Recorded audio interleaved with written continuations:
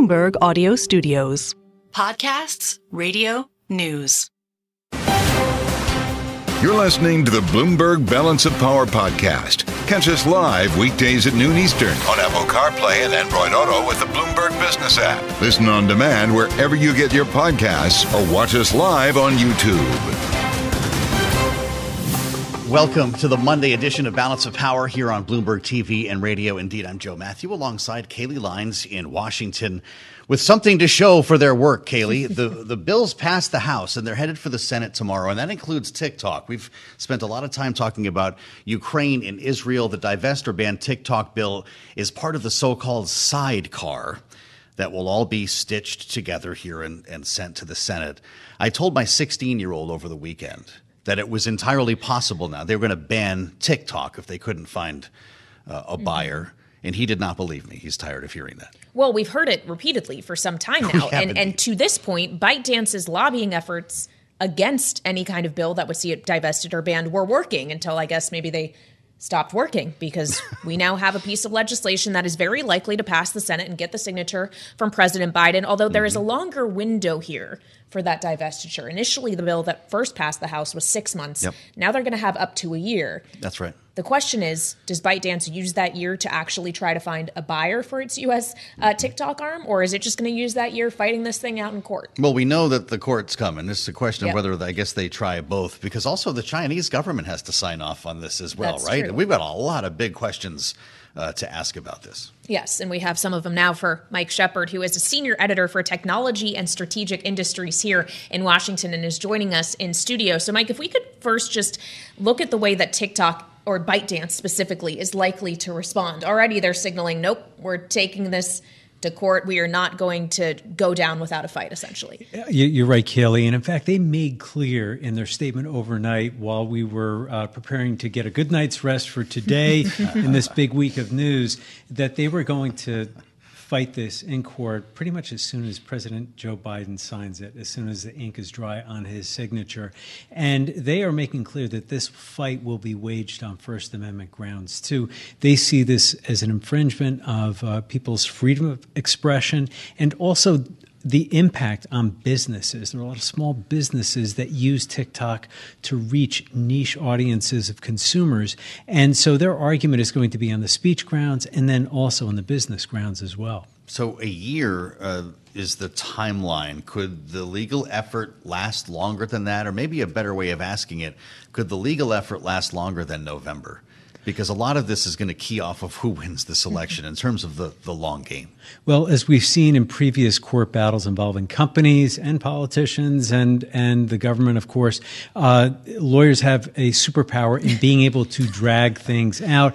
In fact, if you look at Donald Trump, we've been talking about his legal proceedings. The cases, each of those cases has been kicked down the road to some degree or another.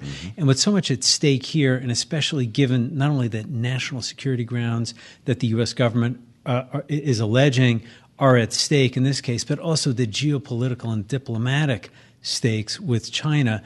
This is a very sensitive case, and so it will be handled carefully by whatever court picks it up. And the lawyers from both sides are going to be looking to the government may want to move faster, but certainly ByteDance's lawyers will want to take their time. Okay, so it may take a great deal of time for this to actually play out in court. But in the hypothetical scenario that the U.S. government comes out on top, that ByteDance challenge does not work, and it really is faced with this option of divest or get banned in the U.S., what is that divestiture actually likely to look like? Who is a realistic buyer for a company that could be worth tens of billions of dollars and also could raise antitrust concerns if another tech company were to try to absorb something of that size? And these are great questions that you're asking here, Kailey, because the mechanism of the divestiture is going to be incredibly complex, not only in the antitrust grounds. I think, though, we have to back up a little bit because there are a couple of steps that we need to clear before we even get to the point of an actual sale. A, the company would have to agree to it. B, the Chinese government would have to sign off, and that they are already making clear that that's a no-go. Mm-hmm.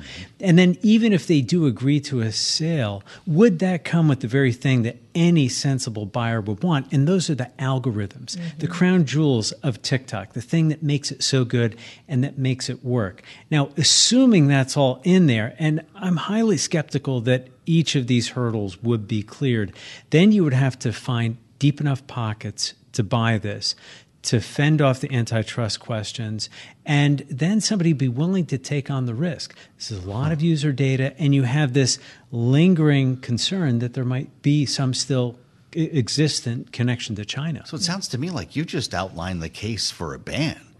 It may be impossible, if I'm reading you correctly, to find a buyer who could check all of those boxes. Well, if not a ban, then an outright ban. In other words, you talked about your son and the interest in keeping TikTok alive and the inability to suspend disbelief that, wait a minute, this app that I've come to know and love will go away. It could exist, but just not on the app stores. The bill would require the app stores to delist it. But, kids and users have a way around these things. Well, like VPNs. Sure. I mean, as someone who had visited China several years ago, and I wanted to be able to use Facebook on my phone. I already had it on my phone. I probably couldn't have downloaded it while in China. Got a VPN, could use it fine. Worked fine. Basically, this could just make the U.S. with this particular app look a lot like what people have to do in China and using other apps that are banned in China. Kailey, you also brought up another good point, and that is the election. A year from now is a long time. Mm-hmm. Now think about it. If we have a change in administration or changes in Congress, we could perhaps see another move to maybe defuse or defang this in some fashion. I'm not saying it's going to happen, but I wouldn't rule out maybe some attempt by if it becomes a Trump administration that's incoming, they may seek to try to stop this from actually taking effect. Remember, Trump was the one who had signed the order initially seeking to ban TikTok. Right. But now, a month ago, he changed his tune. He said he thought the legislation was a bad idea because it would give, in effect, too much to Meta. And of course, he has an axe to grind with Facebook over him being banned there after January 6th. Well. Yes. Not dealing with TikTok on its own right, but just don't want to strengthen the other guy in this case. You said something important, though, about the crown jewels. That's the algorithm. Let's say Steve Mnuchin or somebody stands up. Let's say it's a patriotic move. They buy this thing for more than it's worth. God knows what's going to happen. But without the special sauce there, this could become a really different product. It could be one that my 16-year-old doesn't care about anymore, right? Because the algorithm is the essence of the business. Well, that's what makes it work. That's what makes it distinctive. Now, somebody like Steve Mnuchin could find a group of investors and technologists to maybe get it pretty close. Is it close? Is it close enough to Coca-Cola? Right, exactly. But people have there are Coke people and there are Pepsi people, and if the TikTok person finds the new flavor just a little bit off, or maybe not serving the purpose that they have in mind, because as I said, there are also businesses who have been using this to target their audiences. People with very niche businesses, if they make something and knitting or crochet or makeup or whatever, something maybe related to sports, they have a pathway to that audience of consumers that they have built up over this time. Well, of course, we've all seen the advertisements, I'm sure, part of TikTok's lobbying effort against getting banned with highlighting businesses. I think I saw a beekeeper that made like honey products or soap or something like that. There's veterans involved really trying to take their case to the public just as much as to Capitol Hill. Totally. We agree with it or not. Yeah, fair enough. Final question, just because you raised the election. Regardless of what happens in court or whatever, we're talking a year window in which TikTok will assumably be fully operational, nothing will change. How concerned should we be about the information, misinformation, disinformation that could be propagated on that platform in the run-up to November in the interim? Well, Kailey, when you talk to the proponents of the legislation, that is one of the very reasons that they argue for a ban. They are saying that there's already so much misinformation out there that's skewed and distorted. And in a way, the social media platforms in general have stepped away from any kind of role in being moderators of content. They don't want to have to take ownership of or responsibility for specific material that could be disinformation. They really just want to say, hey, this is town square. It's up to you to figure out who you want to trust and who you decide to believe in. And this is the case here with TikTok. But the trouble is, since it does have this foreign tie, you talk to national security experts here in this town, many of them will say, be careful. Great to have you in studio with us, Michael. Congratulations on the new title as well. Senior Editor for Technology and Strategic Industries, which means you're going to be spending a lot of time on stories like this one, and we'd love to continue tapping your expertise here on Bloomberg. Great to have Michael Shepard with us as we add the voice of former Ambassador Mark Ginsburg. He spent time as U.S. Ambassador to Morocco, bringing us his geopolitical view, is also now president of the Coalition for a Safer Web, and has a good sense of what we're talking about. Mr. Ambassador, welcome back to Bloomberg. It's good to see you here. We've talked about so many variables. I wonder what your thought is. Assuming this is passed tomorrow and is signed by the president, we then enter a protracted legal battle. How will that end? It's hard to tell. With the negotiations in Congress, and I worked up on the Hill for 7 years, when this bill originally came to the Senate shelved it because there was fear that TikTok would actually be able to prevail in a constitutional challenge. It's been tightened up considerably in order to prevail in any TikTok-induced constitutional challenge, because they're surely going to go to court. At the same time, it's probably not going to take effect for at least a year under the current legislative framework. There's also an opportunity that this could be subject to a filibuster by Senator Rand Paul. So it's not a sure bet that it's going to breeze its way out of the Senate shortly. Mm-hmm. Okay, so there still could be fights ahead, whether it's in the Senate or whether it's in the courts moving forward. It does raise the question, though, Mark, and we were just speaking with Mike about this. I'm not sure if you heard him, Ambassador, but essentially around the idea of the misinformation or disinformation that could be making their way to TikTok users as they continue to use the platform in the run-up to the election. How concerned are you about what's happening in real time, not what could happen a year from now when it's time to either divest or get banned?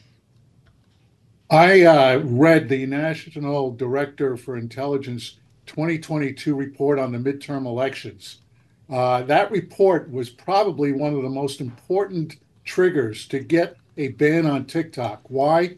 Because the Director of National Intelligence report assessed that ByteDance, the parent of TikTok, was conveying privacy information back up to the Chinese government, and that the Chinese government was tailoring the ByteDance TikTok algorithms to interfere in the 2022 midterm election.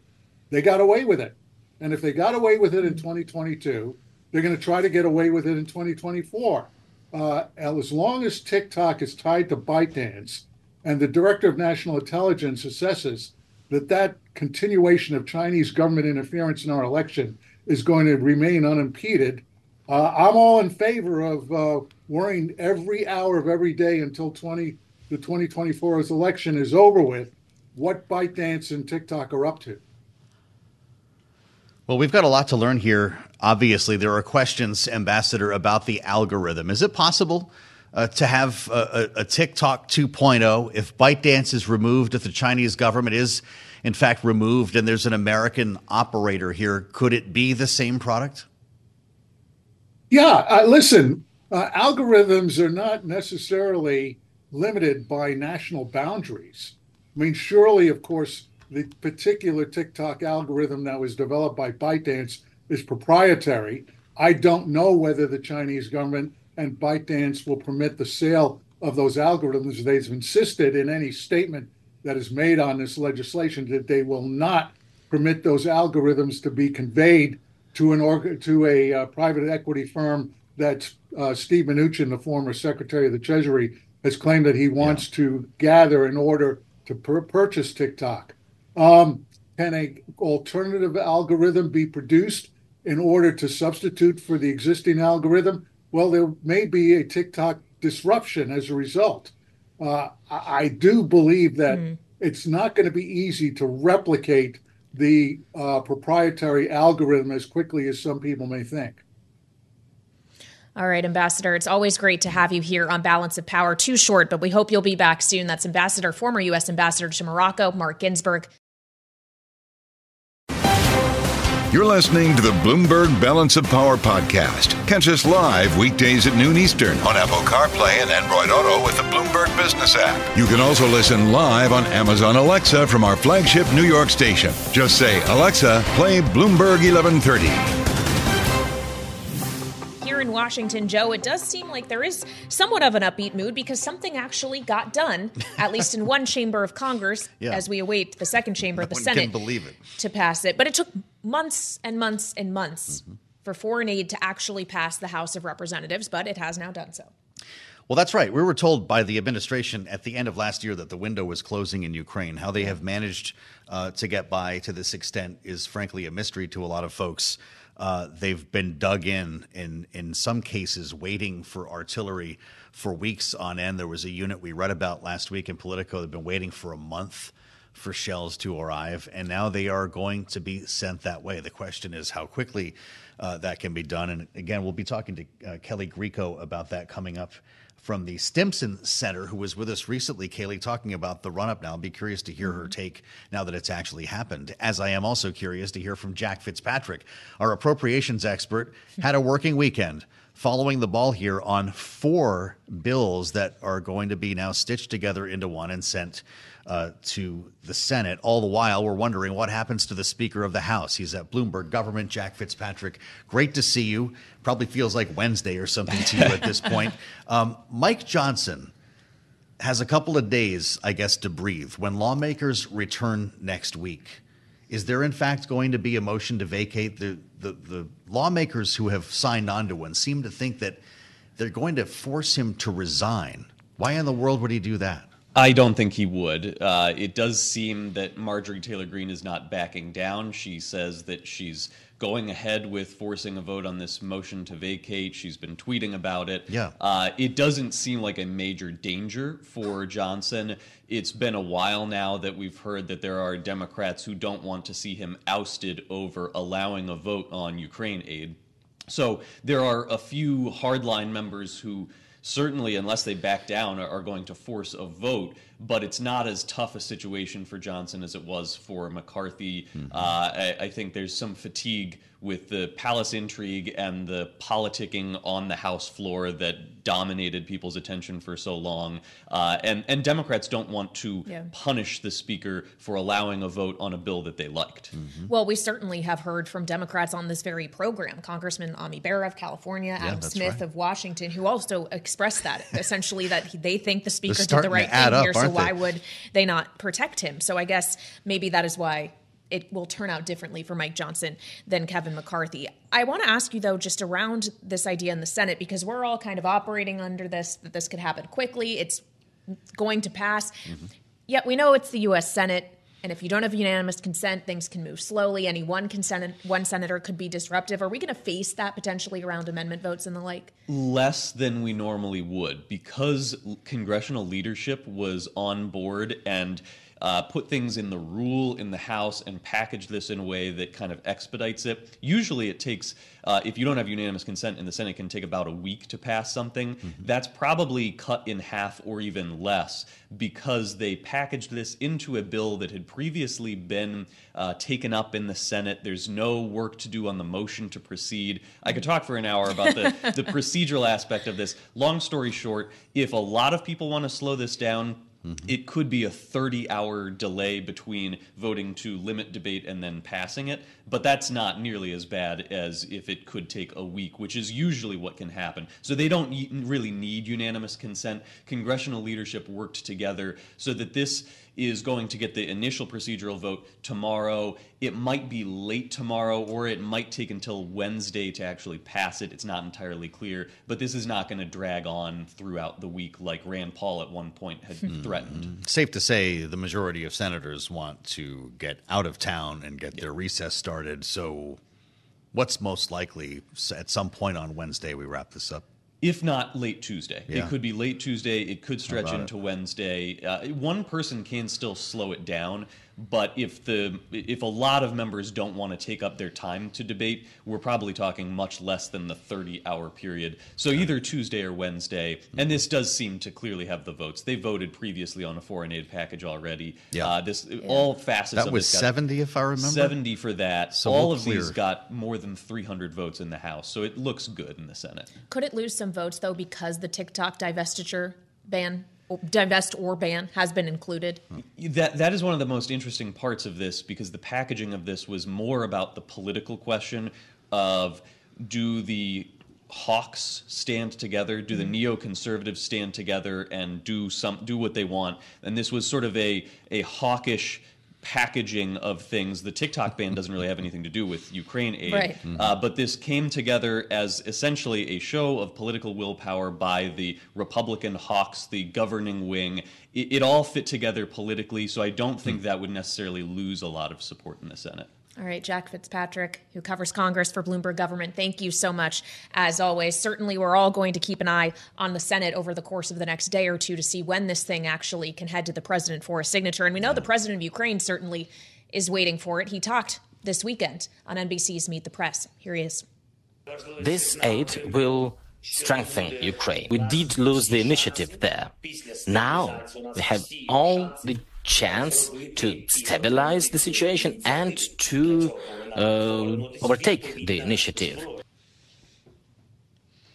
And we want to get more on how exactly this will help Ukraine and how quickly with Kailey Grieco. She is senior fellow with the Reimagining U.S. Grand Strategy Program at the Stimson Center. Kailey, it's always great to have you here on Balance of Power. What is your assessment of just how fast this aid could change the situation on the ground for Ukraine? Well, thank you for having me.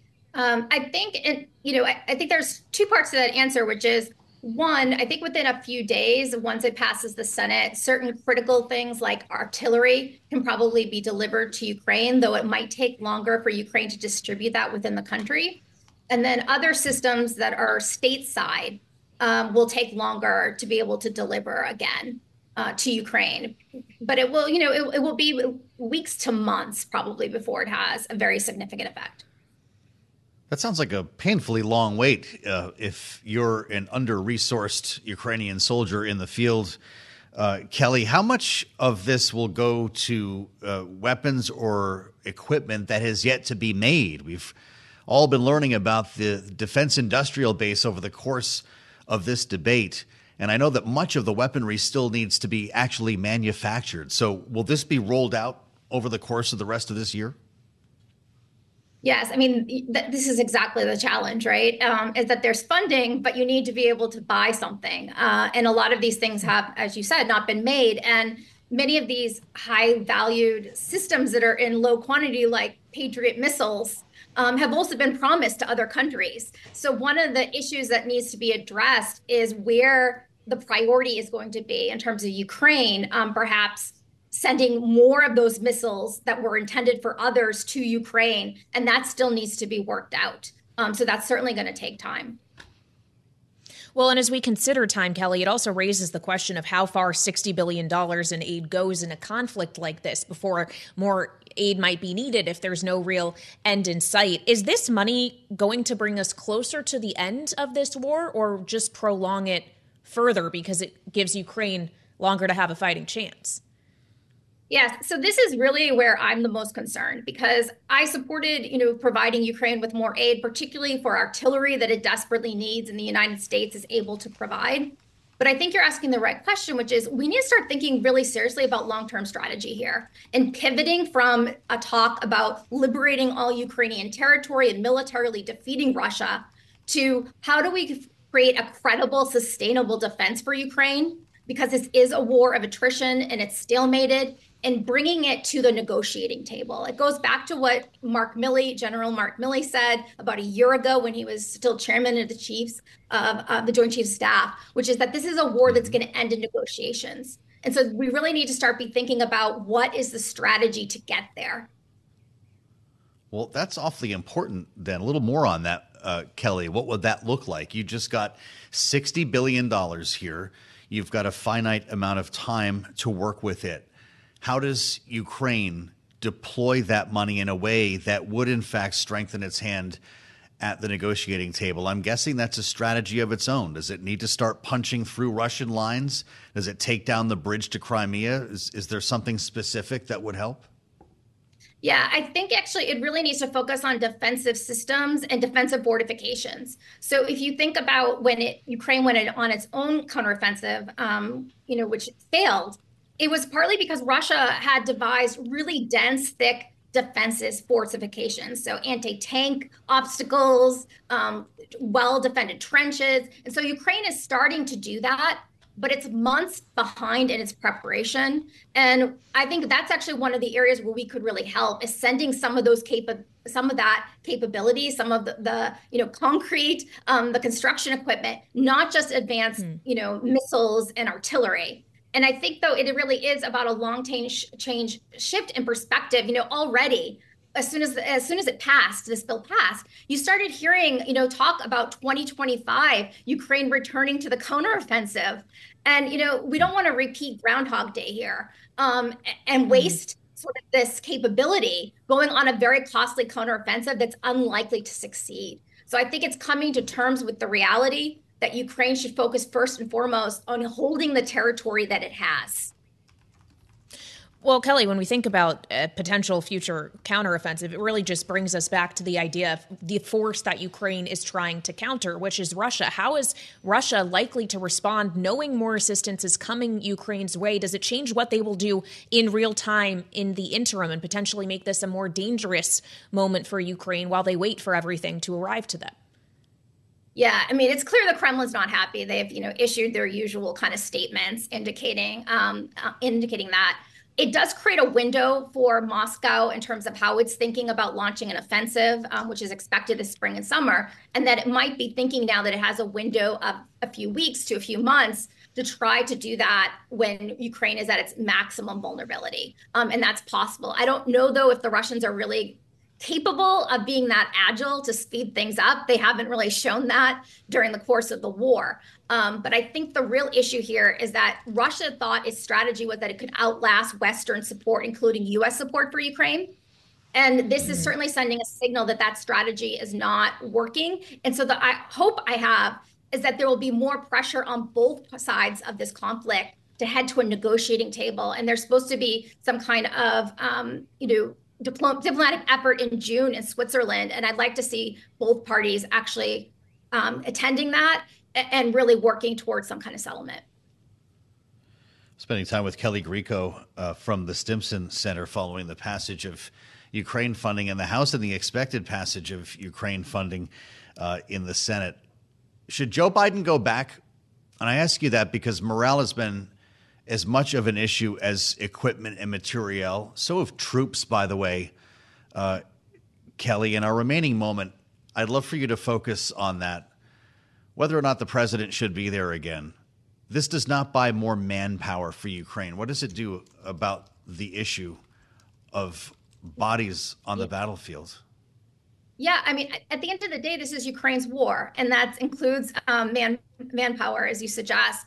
And Ukraine took months trying to pass a bill to lower the recruitment age. I don't think that Biden is actually all that important a visit from him in terms of morale. I think, Ukraine has to do that itself, and they have been very determined, and that's something I think for their leadership to work out. It's great to have you back, Kelly. Stimson Center Senior Fellow with the Reimagining U.S. Grand Strategy Program, Kelly Grieco. Thanks for joining, as always, here on Balance of Power. It's going to be pretty quick from here. It sure seems like after what we just heard in the last 10 minutes here, Kailey, there's going to be an agreement likely on debate in the Senate. This could be done tomorrow. We could be talking about a law by Wednesday morning. Yeah, I guess if all the timing works out, and President Biden would very likely give its signature to that bill almost immediately after we know that the president did speak with Volodymyr Zelensky today, underscoring the U.S.'s lasting commitment to supporting Ukraine. But just because this passed, Joe, there is still the question of how much more lasting that commitment will be as this conflict potentially goes on well into the future. That's for sure. And it sounds like the narrative is going to be very quickly coalescing around an end game here, the negotiating table, and how this money can help them get there. With Kailey Leinz, I'm Joe Mathieu. The panel's next on Bloomberg.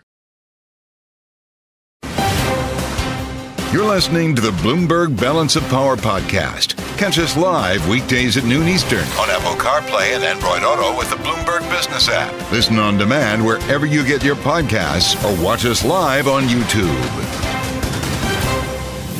Kailey, Leinz, and Mathieu are here in Washington checking on whether Marjorie Taylor Greene seems to have changed her mind yet about whether she thinks Mike Johnson should keep his job as House Speaker.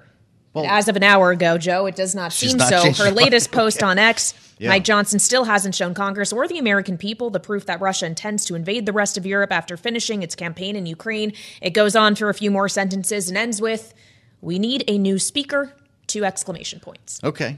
The refrain, though, over the weekend from Marjorie Taylor Greene, Tom Massey, is that they wanted him to resign, that they would ratchet up the pressure until Mike Johnson had no other option but to leave on his own. And, of course, Kailey, he already articulated last week the words, "I will not resign," leading us to doubt that as a viable option.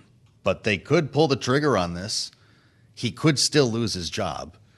And so we may as well dive in there with the panel, right? Sounds good. Rick Davis and Jeanne Zaino are with us, Bloomberg Politics contributors. I have to apologize to both of you in advance. I really don't want to do this to you every day, but it's hanging out there. Jeanne, what are we going to do about the motion to vacate, or should Mike Johnson resign? That does seem to be what the 3 Republicans who have their name on this believe. All the while, some are arguing he's more powerful now that he got these bills passed. What do you think? Yeah, he seems to have found the secret sauce, which is, 100% Democrats, 50% or so Republicans, and he can pretty much pass anything there. That's the recipe, I think it's probably not what the Marjorie Taylor Greenes of the world want to hear, but, I think as it pertains to his job, number one, who wants it? Number two, I think he's probably safe until November. It depends, obviously, on what happens in the election. And I've never thought he had a real shot at keeping the job next year. I, in fact, think that's more likely now than I did before. But I think for the moment, he's probably safe. That doesn't mean she can't move forward on the motion to vacate. But I think we're hearing enough Democrats who would be there to support him, and that would keep him safe at least until probably November. Rick, when we think about Mike Johnson staying safe, especially if the cost of staying safe is having Democrats step in to help you, is he safe with no real power? You keep the gavel, but your ability to wield it for your own purposes is kind of not really there because you need Democrats to do anything, and your own party has members that really would not like you to be in the job. I just wonder how we think about what safe is for Mike Johnson. Well, there's really nothing safe about ever being a speaker. So the whole concept of safety is not really relevant to politics in general, because you never know what shifting alliances are going to occur. And of course, in this day and age, when you have such a divided country that's extremely well represented in almost a completely divided House of Representatives, there's no place to hide. There's no safe place. And so I think that the Band-Aid has been ripped off. I mean, you now have a coalition government in the House of Representatives. And that coalition government will probably stick together between now and the election because there's nothing new to happen, right? They can just band together and pass whatever they want. And frankly, the things that would get passed probably find ready acceptance with the president and with the Senate. So they could actually be a more productive House of Representatives between now and Election Day, even when usually that's when people shut down and they go home to campaign. So it's an odd upside down world we live in, and it's currently being well represented by the House. So my guess is there's no fear at all of Marjorie Taylor Greene. This motion to vacate will be tabled almost immediately. And so the idea that they have any leverage over Mike Johnson is a fantasy. So I think we're going to see the rest of this Congress be a bipartisan year in the House of Representatives. Certainly not where we thought when we started this year. Well, God knows it's not then, Jeanne. Is there a way for Joe Biden to leverage a so-called coalition government here on Capitol Hill to maybe sneak something through in a campaign year that could make a difference beyond what's just happened? Yeah, I don't know that I would believe that in a Congress which has passed 69 or so bills, one of the lowest in history, that in months before an election, the president of the opposition party could pass through much. I mean, it's possible, but I think Joe Biden has got to be very happy with what happened over the weekend and, quite frankly, what he has been able to accomplish in this Congress, because it has been, I think against all odds that he has gotten through what he's gotten through. So he's got to be happy. He's moving on the campaign trail. I do think we may see a little, a little dust up in the Senate with some of this, as they move forward. I think they're going to move quickly on this, but I think it's fascinating. People like Mike Lee trying to force an amendment that ensures that Ukraine pays back this money. I mean, the sort of parts of this that we're hearing, there's not just, inter-party fighting in the House. It's also in the Senate. You look at J.D. Vance and Lindsey Graham. So I think there may be a little conversation there in the next 24 hours or so, but they want to get out this weekend. So I think they're going to, this week rather. So I think they're going to pass this pretty quickly if they can. Yeah, I guess the difference maybe, Rick, would be that in the Senate, the Republican infighting is in the minority where you didn't have that much power anyway, versus in the House, it's in the majority, which has rendered the majority a little less useful perhaps than a typical majority would be. I just wonder, given everything we've seen and what you were just speaking to, the idea that something did pass, it was in a bipartisan way, which probably is what the majority of the American people would like to see. Have the Republicans improved their odds of being able to retain the House in November, especially if we don't see another chaotic go around for a new speaker because Mike Johnson gets kicked out? Yeah, last first, yes. I think this last week has been a step in the right direction for members, especially in the more swing districts, who can go back and say, hey, I got Ukraine funding. I got funding for our allies in Asia and the Middle East. And there'll be some explaining to do about the TikTok ban. But other than that, I think that the reality is this is actually going to be helpful to Republican members going home. And it's not that it's not helpful to Democrats, but I think it's a good incumbency racket to have passed this bill. I think that's why you saw so many members of Congress being for this, because it's good politics and it's good for the country. That being said, I think we have to get away from this whole idea that anybody in the House has leverage. It's going to be, sort of like, whatever coalition you can bring to bear. And with one vote margin of majority, the concept of a majority is kind of thrown out the window. So getting things done like the Farm Bill and the FAA reauthorization, these are big things, right? That have been stymied. You couldn't even get a rule for any of this stuff in the past. Now you're going to have Democrats in the Rules Committee voting regularly to get things out. Now that they've gotten it done once, why not do it more often? So I think it completely changes the dynamic in the House of Representatives. It's like a different chamber now than it was a week ago, and maybe for the positives for American taxpayers. It's a different chamber. I'm going to have to start watching these Rules Committee hearings to see what Chip Roy does in the face of this coalition government. Jeanne, lastly, Joe Biden is talking about Earth Day today. He's going to be campaigning again this week while Donald Trump is in and out of court. I presume it helps him from the making good on promises file here to say that we are standing by our allies. I got this across the finish line. Is that enough to make up for all the young people who are going to be angry with him and with Democrats about TikTok?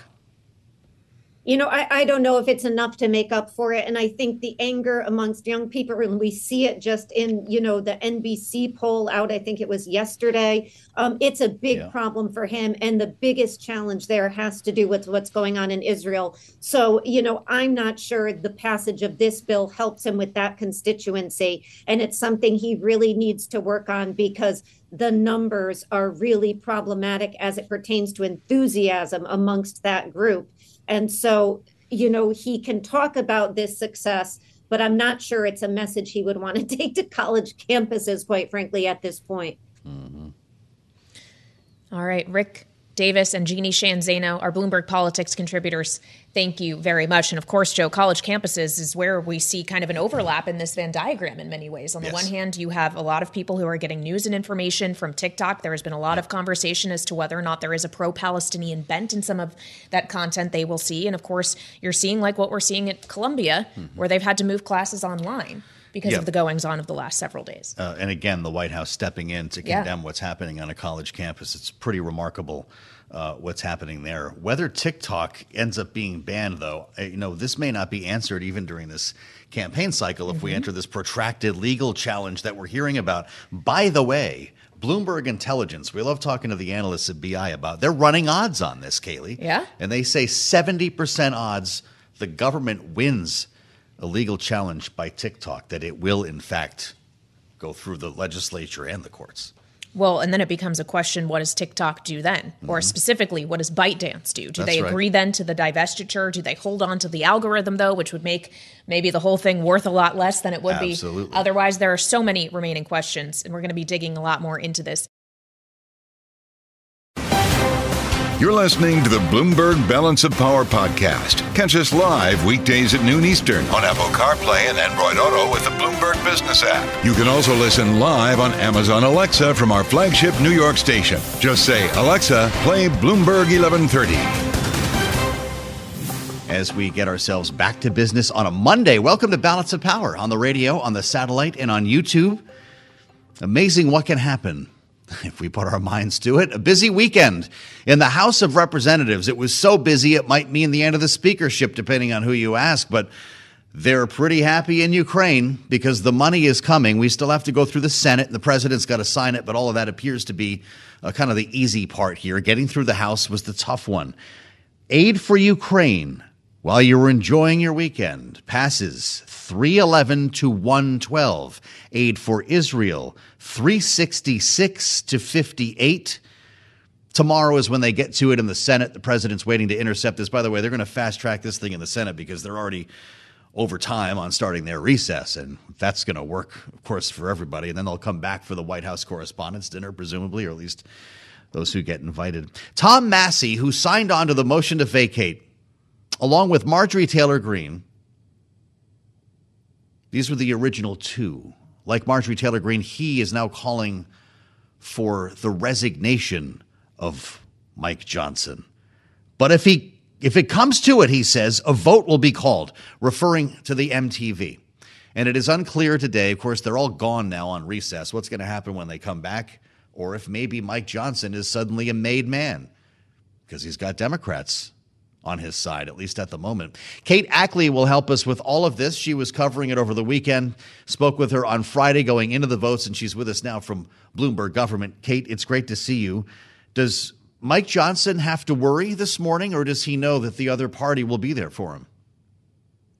I don't know if he can know that the other party is going to be there for him. He has shored up a lot of support, even among his own, Republicans. He has, gotten this Ukraine aid, Israel aid, also that TikTok bill, all that. They cleared that all on Saturday and sent it as a, sort of bundled it up in a package, sent it over to the Senate.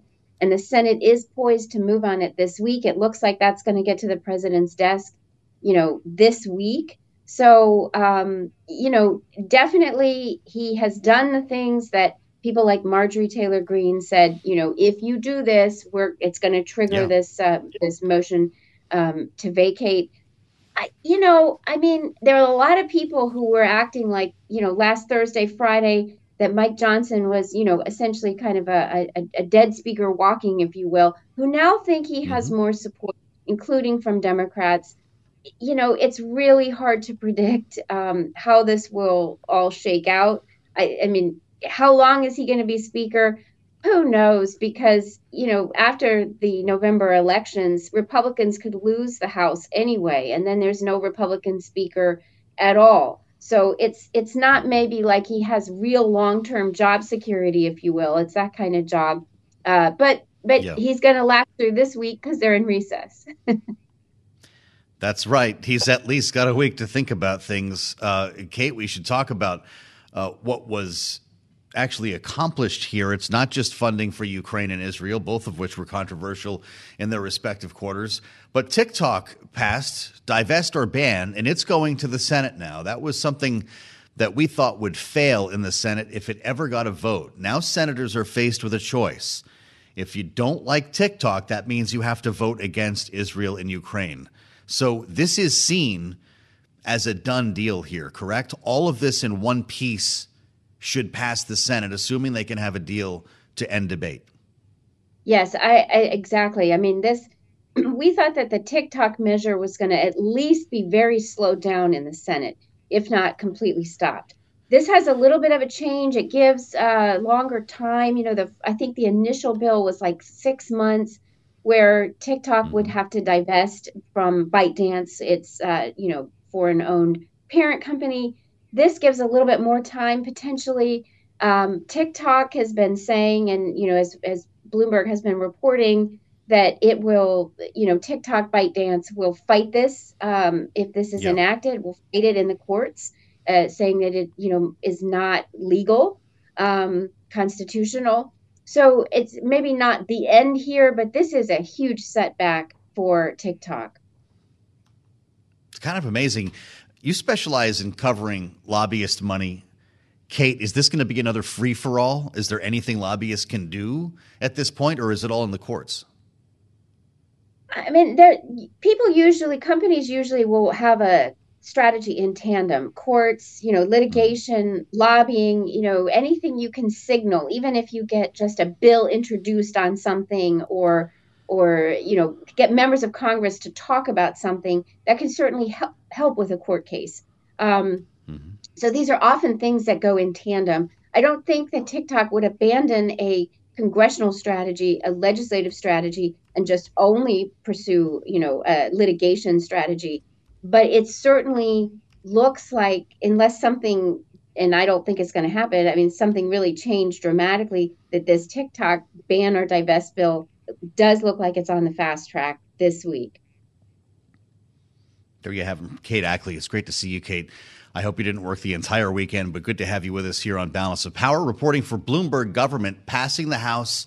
We're now waiting on the Senate. And then, of course, the president probably won't be able to sign this fast enough when that likely happens. But I want to get back to the matter of the Speaker, Mike Johnson, who's got, as we have already indicated, some time to think about things. And so do the three Republican lawmakers who have filed this motion to vacate that, by the way, is still not privileged. This is still just a threat hanging over his head. And it's an important thing to remember here, knowing that this could, in fact, be a problem for Mike Johnson when he returns.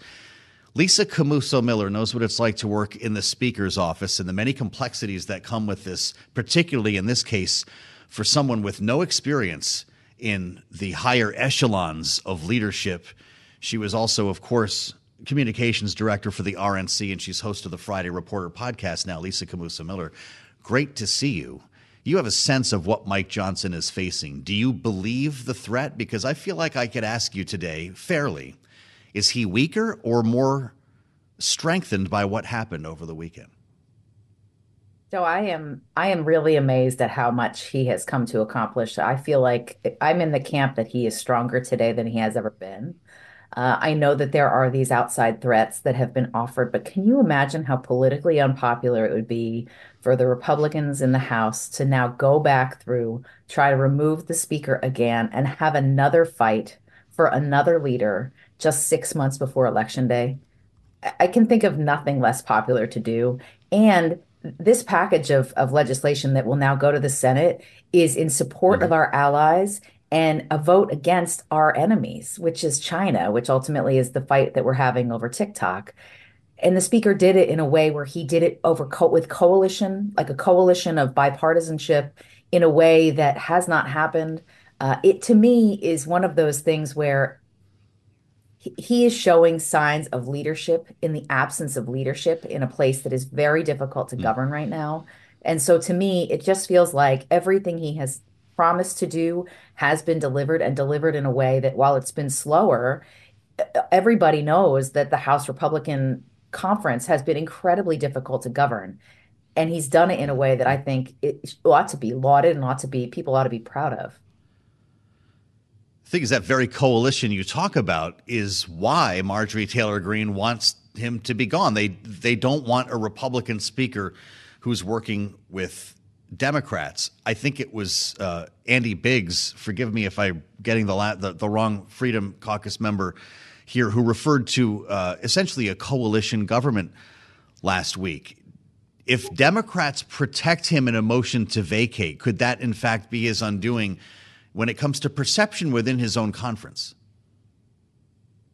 Perhaps, but there's also a risk that this small faction of unhappy all the time Republican members of the conference could also find themselves with Congressman Jeffries, Leader Jeffries, as their speaker, which would really be unpopular for them too. So there's all kinds of factions that are in place here, Joe, all kinds of small things that are happening. It surprises me how much power this small coalition of Freedom Conference folks have over the overall Republican conference. So to me, it feels as if governing is the priority of the House of Representatives, then it's in the best interest of the Republicans and the Democrats to keep things as they are so that we can keep proceeding and go home in November and celebrate the wins that we've had. Republicans and Democrats will obviously celebrate those wins. But if Republicans continue to meddle with progress in government, it will be detrimental to their success in November. I want you to bring us inside the Speaker's office here, Lisa. You worked for Speaker Dennis Hastert. And I recall a tweet by Tom Massey last week in which he said the Speaker now shares procedural power with the Democrats. How do you take that line? Because you know what it's like to sit in the Speaker's office and strategize and talk about whipping votes and moving an agenda here. Does Hakeem Jeffries actually play a role in that starting now? I'm not so sure about that. I do think, though, that we are governing with one seat majority. That is very different from the time when I was in the majority. We had a wide berth. We had an opportunity where folks could make a little bit more of a personal to their own district decisions while also voting almost always with the leadership. Nowadays, we're in a place where if we expect to keep our allies close and support folks like Israel and Ukraine and make decisions about how not to do business with China, we are very much going to have to work with others on the other side of the aisle, regardless of our differences in policies, because some of these policies, as much as we want to play politics all the time, are more about country than they are about party. And that, to me, even though it's making some of these hardliners very unhappy, it is definitely still, to me, a way to govern and lead. And that's when I was in leadership. That's what we were looking to do, show leadership. In fact, Speaker Hastert used to say he is a speaker for the entire House of Representatives. He was elected by his peers, but he was elected to lead. And that, to me, is something that I'm seeing in this speaker in an unconventional way. Sure, yeah, he's got to work with Democrats. Does he want to do it? Probably no. But does he want to govern? Does he want to be perceived as someone who can work and make change? I think that's absolutely his priority. Well, so what does he do at this moment then, Lisa, or what can he do? Because every time he walks around a corner, Donald Trump is going to be standing there. And I think we can argue that Donald Trump helped him survive last week, giving him cover after he went to Mar-a-Lago, and he's trying to keep things together here to avoid a speaker battle, knowing that that could be a problem for Republicans up and down the ticket, all the way up to the top of the ticket in his case. Is Mike Johnson capable of doing anything to coalesce around a certain group and actually activate an agenda here, or is he just waiting for the phone to ring from Mar-a-Lago? Well, I think it's hard to say. I think Donald Trump, regardless of where you stand on Donald Trump, I think he really wants to win in November. And I think that the people around him know how to win elections. And they know that having success and having opportunities to point to supporting smart policies that people back home are activated about is the right way to go. And having these petty discussions and arguments about who should be in charge is not the path to success in November. And Donald Trump has seen that, and he has said that. And I've heard from friends of mine that are closer into that circle that he is unhappy with this constant back and forth. He wants to see leadership. He wants to see something that he can stand on to say Republicans know how to govern, in spite of the fact that there's a Democrat in the White House and the Democrats are controlling the Senate. So that to me seems like if it's that's Donald the end of the story then. It doesn't matter what Marjorie Taylor Greene thinks as long as Donald Trump does not want his campaign to be interrupted. Mike Johnson is a safe man. He's got the speaker's gavel. I really think so, Joe. That says a lot to us as we work our way through the next 6 months. Can he get anything passed in that environment? Well, I don't know. This was kind of an amazing weekend for him. I think that all remains to be seen. I think there's a lot of work that's still yet to be done, but also to keeping those factions as close as they can, keeping them working together. I mean, there was so much that was set in a pathway starting in January, from the one vote to motion to vacate the Senate or the speaker to putting 2 hardliners on the Rules Committee. It has made the speaker's office so much less powerful that if nothing else, he can point to these as wins and point to these as ways that perhaps they can work together as a conference to get more done. But well, I'm glad you could talk to us today about it. Lisa Camooso Miller, it's great to have you back, Lisa. Thanks for listening to the Balance of Power podcast. Make sure to subscribe if you haven't already at Apple, Spotify, or wherever you get your podcasts. And you can find us live every weekday from Washington, D.C. at noontime Eastern at Bloomberg.com.